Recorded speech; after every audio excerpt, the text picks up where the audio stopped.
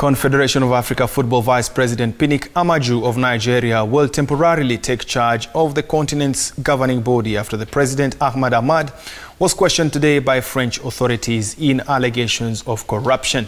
Ahmad, a former Malagasy cabinet minister, had been reported last month to FIFA's ethics committee by CAF General Secretary Amir Fahmy, who was then fired. Among the allegations are claims Ahmad forced CAF to buy sportswear through a French company rather than directly from manufacturers and at an inflated price. FIFA claims they are not aware of the details surrounding the investigation and would not make a formal comment on the matter.